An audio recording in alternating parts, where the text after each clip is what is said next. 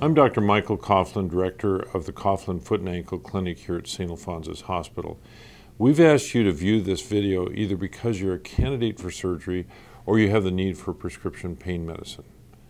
Orthopedic surgery, in fact, any surgery, can be very, very painful. You should be aware of this, and the use of pain medicine is to mitigate that somewhat. We recognize this. It's probably much more painful to have orthopedic surgery than most other surgery like abdominal surgery, spine surgery, and other surgical procedures. So it's our goal to help you through this difficult time when we want to reduce your pain, but simultaneously we want to keep you safe from the side effects and complications of both your surgery and the pain medicine that you take. Pain is always associated with broken bones and surgical procedures, but in a number of hours or days, that pain level will drop down to a tolerable level, but initially this time can be pretty tough. We need to be realistic. On the 10-point pain scale that we use, this is 10 and this is 0, and it's not going to be 0. That's just not realistic. It may be that it hangs around in this 5 to 6 range, and that's all you're going to achieve. That may be enough, though, to get you through the difficult time. Don't have unrealistic expectations about having no pain. Other things that will help you will be immobilization and rest and elevation.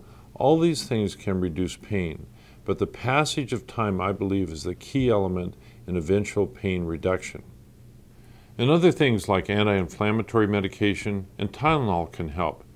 Narcotics are not the only source of pain relief. These are just examples of things that can help, like anti-inflammatory medications. Talk to your physician about other means to diminish the pain you experience without just using narcotics.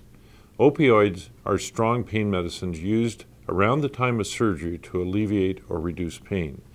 Common names are oxycodone, Percocet, hydrocodone, Norco, Vicodin, and many others. You should be aware of these different names.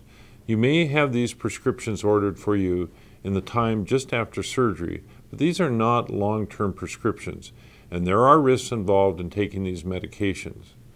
On your bottle will be instructions as to how to take these medications, but it's very important and wise to have someone with you when you are taking these narcotics.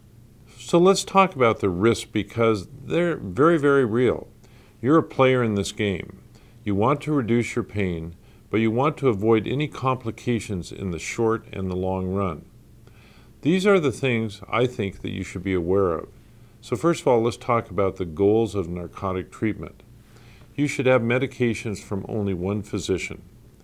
It's your responsibility to have safe storage and have them dispensed by your partner. You should dispose of unused medications. Now, the goals of treatment are really restoration of function and your safety. Let's talk about the effects of pain medicine on things. Your sleep, mood, your working relationships, and even driving are things that can change. Whenever you're on these medications, the next step is discontinuing them when you don't need them.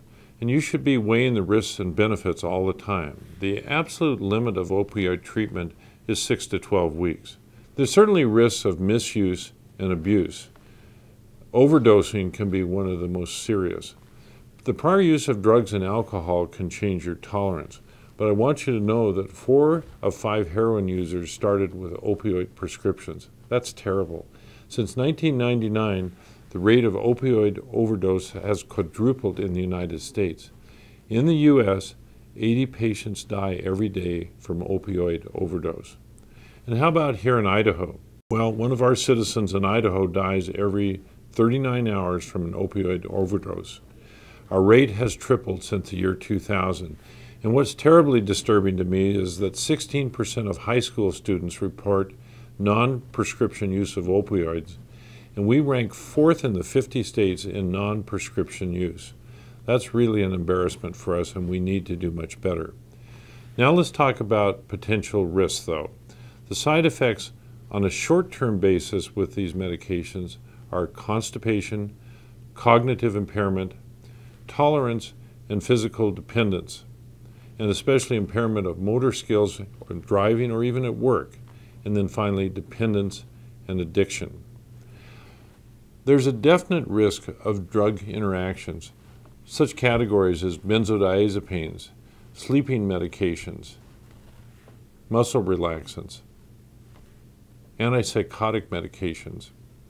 You need to be involved in your care and know about these risk factors because there can be a reaction between the medications that you take and the addition of narcotic pain medication. You need to be aware of other risk factors indeed. Being overweight, having sleep disorders, sleep apnea, or snoring. Age is also a factor. As your age go up, so do risk factors. Smoking and other pulmonary and cardiac problems should be problems that you think of. The use of alcohol in conjunction with medications can put you more at risk as well. So I want to explain the important rules of taking these medications as far as we in the clinic are concerned. First, take the medications as described. The directions will be on your bottle. Don't use expired medications or medications prescribed for another person. Tell us, your physicians, about other medications you're taking.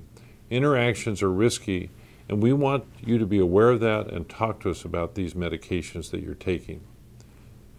Don't take these medications with alcohol or other recreational drugs. That's risky activity. Watch out for taking too much Tylenol as well, because these can have side effects as well, and most of these medications have Tylenol or acetaminophen in them. It's important to reduce that amount of Tylenol as you take narcotics because it can cause liver damage. And usually we want you to take certainly less than 3,000 milligrams within a 24-hour period. Next, you must not drive or operate machinery while on opioids. That's just not a good idea.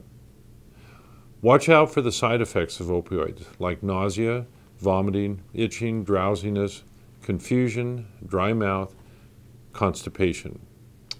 Next, one thing we're worried about is dependence or addiction to these medications. When you use them longer than the term that they're given for, they can affect your sleeping, your breathing, your heart function, and you may become at risk for withdrawal symptoms when you discontinue their use. Symptoms of overdose include extreme sleepiness, confusion, difficulty breathing, cold, clammy skin. If you're worried or concerned, then call 911. Don't wait. This is serious business. So why do we think this is a problem? Well, in 2014, 240 million narcotic prescriptions were written here in the United States. In the last 20 years, the number of narcotic overdoses has quadrupled. And as I told you earlier, Idaho ranks 4th in the non-medical use of opioids. Every other day, one Idaho citizen dies of narcotic overdose. 6 out of 10 of these are from opioids. We must change this pattern. And now, the rules that we support here at the clinic. We want you getting narcotics from only one physician practitioner. If you're on pain management contracts, let us know, and we will discuss this with your pain management physician. Secondly, get your medications from only one pharmacy. If you use more than one, this is considered suspicious activity. Third, we consider 6 weeks the outside limit for narcotic use on a continuous basis. You should be off of these within 3 to 4 weeks. Some people for just a week or a few days. But if you go longer than 6 weeks, this is worrisome and necessitates a serious discussion with your treating physician and you. Other risk drugs include benzodiazepines, sleeping medications, as I mentioned before on our table, muscle relaxants. There's just a whole host of medications that can potentiate or make the medications you take more risky. You should have listed all your medications in your information sheet that you filled out. It's your responsibility to help us know what you take so that we can help you be safe.